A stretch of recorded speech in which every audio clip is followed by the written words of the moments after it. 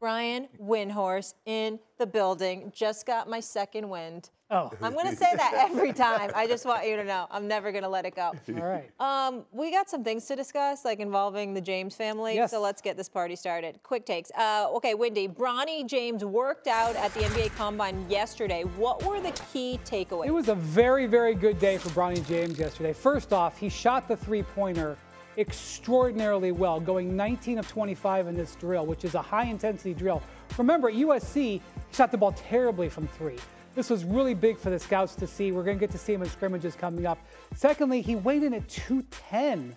They didn't put weights on the USC roster, but I think he was a little under 200. And if you looked at him, he's definitely added muscle, definitely been working hard, looked very good from a body standpoint. Now, the bad news is his official height without socks, 6'1.5".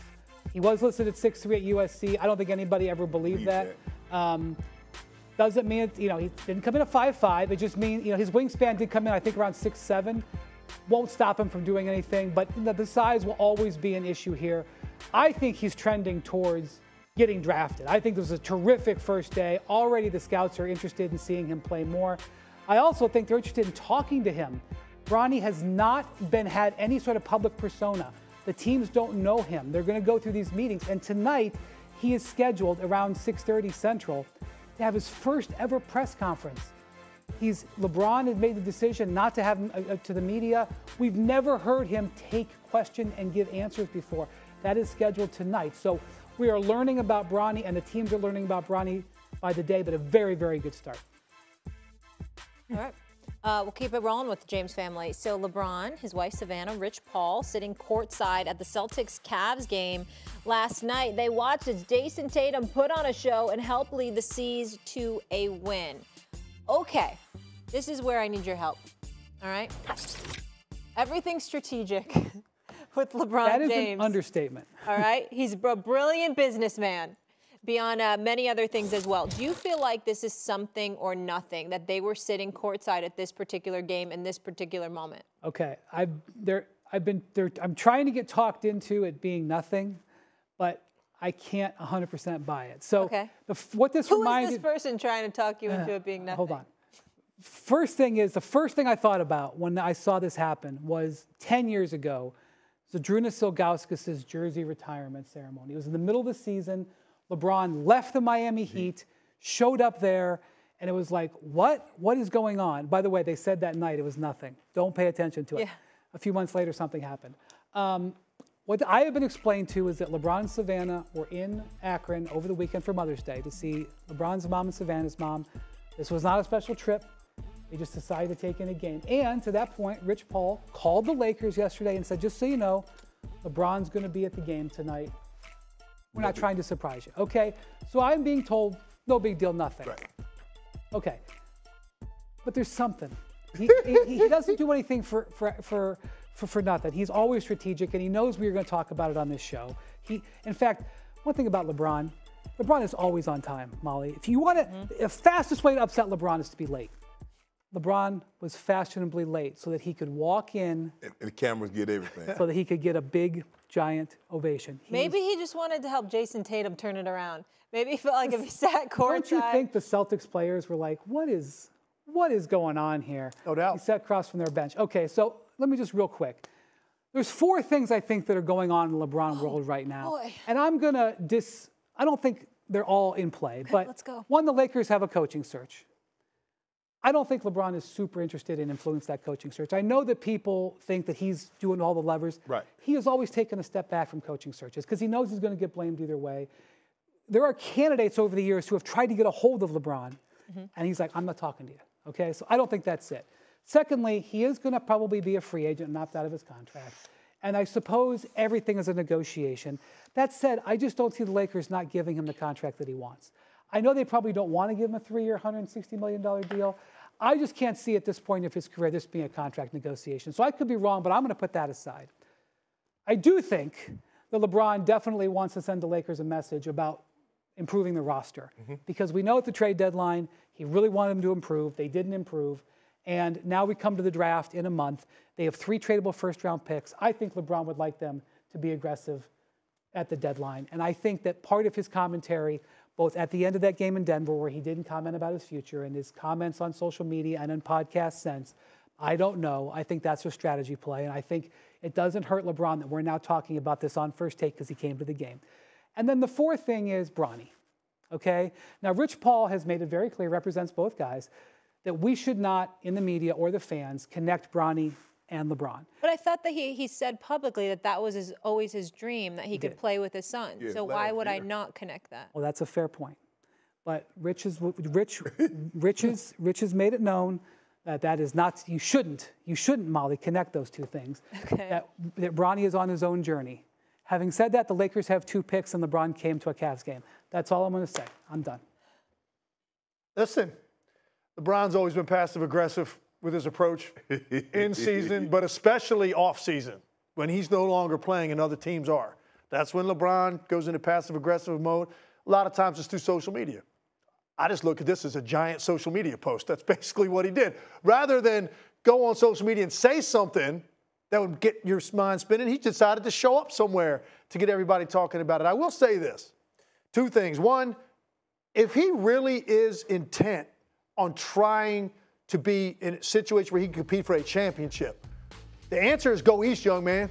Same thing I said about Kevin Durant. Go East. I think that's where the opportunities are. Cavs are in the East. Where East? Well, Philadelphia comes to mind. The Knicks come to mind. Cleveland. Somewhere, because here's the thing. People thought this year, well, as long as they don't run, Denver was the one team, man. They just couldn't play Denver. Well, I don't know about that. Minnesota is going to get better. Whether they're ready right now to take that lead, you would assume they're going to get better. So is Oklahoma City. So is Dallas. East would be the answer. And the second thing I will say is it would be inconceivable to me if Bronny ends up in the NBA on somebody's roster that LeBron James at some point isn't his teammate. Yeah. Doesn't necessarily mean right away. Yeah. Maybe he wants Bronny to why go not be make comfortable. it happen if you can? It would be incredible to I play think with your son. the thing is LeBron wants Bronny to go somewhere that's going to develop him. Coming to the Lakers, who have the Lakers developed? Yeah. Well, there's a couple. Who? Alex Caruso. Austin Reeves. Oh my goodness. These are undrafted guys who they developed. Yes, but okay, what about Ingram? What about Lonzo Ball? What about D'Lo? What about Julius Randle? What about all those number? Think about what you're saying. Think about what you're saying now. These are guys. Wendy got real quiet, Shannon. Those are guys. You don't have no expectations for a guy you're taking in the second round or an undrafted free agent. You're talking about a first-round pick. Those are the guys that you develop and turn into franchise and win you championships. I believe LeBron James probably signs a 2-1. Plays 2 years. That last year I can opt out, kind of like Ken Griffey Sr. and Jr. I think, if I'm not mistaken, I think Sr. was on the Rangers. He asked for his release so he can go play with his son in Seattle. I think that's more of an option than next year LeBron James Jr. and Sr. playing on the same squad. Now, this is not unknown for me because I saw Tyrese Maxey at the game last night, the Mavericks and the OKC Thunder. Front row. Front row. But he don't get to shine because he's not LeBron James. LeBron James, Carmelo Anthony's first playoff series. Who was in attendance, Wendy? Yeah, that was 21 years ago. But y'all make it seem like he's never gone to a playoff game in which he wasn't in. And I'm just telling you, guys do it. Now, your other points were stronger. But the other guys used to show up. Isaiah would go, but they would be out of the way. You didn't see them. Right. They're in the hallway. They're in the tunnel. They weren't front row and front center. But I don't think that LeBron James is interested in playing with Bronny this year or next year. I think he does a 2-1. That option year, wherever Bronny is, that's where LeBron ends up. He can opt out of the contract, says, you know what? But Bron don't like turning down money, Wendy. So so that is true. So historically, ever since he took a little bit less money in Miami, yes, even though the state income tax or lack thereof might have made up for it, there is no negotiation with LeBron. It is max or nothing. Right. Yeah, as it should be. Yeah. So he obviously could have a change of heart. I don't exactly know. I haven't had a chance to specifically ask him. But the fact that the Lakers can pay him the $160 million, or at least $50 million this year, the idea, if there's a concept of you getting LeBron for some discount, that's historically been a no-go. Exactly. Could you see the Lakers taking Bronny? I don't know. What's do you know what their second-round pick is? 55th. 55th, okay. But this draft is very loose. Yeah. You will be able to acquire picks in this draft. Yeah. Yeah, it's not the strongest draft class. Yeah, what I I've mean, been told. the thing I know about the guys that make a lot of money, they like it. And so for me to say LeBron James is going to have a John Q moment where he has a change of heart and take less money. But what if it's taking less money to be with your son? I'm gonna be at my son in 2 years. I'm gonna get this money first. Because LeBron looks at it, Anything can it's happen not in 2 years. not my job to be the general manager, take less money, and me have to figure out how you guys make this work. That's your job. That's what you get paid for. I get paid to get on the floor, get these 5 guys and the other guys ready to play on a nightly basis. Now you want me to do that and figure out a way how you can stay up under the luxury tax and make sure you're not a repeater. LeBron said, nah, I ain't got no time for that. He also doesn't want to hear about the 2030 first-round pick. He wants that gone. He wants help now. Now, he's trying to win because 2031, LeBron James is going to probably be the owner of that Vegas team. Yeah. I had a general manager who I super duper respect. Okay. I couldn't respect this general manager more. He sent me 2 things watching this game. One, he sent me my own meme back to me. What's going on in Cleveland? He sent that back to me. He wasn't the only one. He also said his view, this is an inside fastball to the Lakers. That's it. Not an inside fastball how? Just, what's the message? Just apply a little pressure. Just, Hey, I can go back. Now, hey, y'all done see me. I will go back. I will spin the block. That's a term. Y'all guys might not know what spin the block means. I know what it means. Yeah, bro. I say, I'll spin the block on you. Means. Sometimes I do it twice. Okay, Lakers, make it right. He's probably going to want that no trade. He can negotiate a no trade clause. If what you're doing. You could represent him. All the due respect to Rich Paul, you could represent him. You'd be like, listen, max contract, no trade clause. Call me back when you have your answer. Shannon will do it. And my son. Yeah. Hey, and I've got a nice landing spot for Bronny. Yeah. Mm-hmm. All right.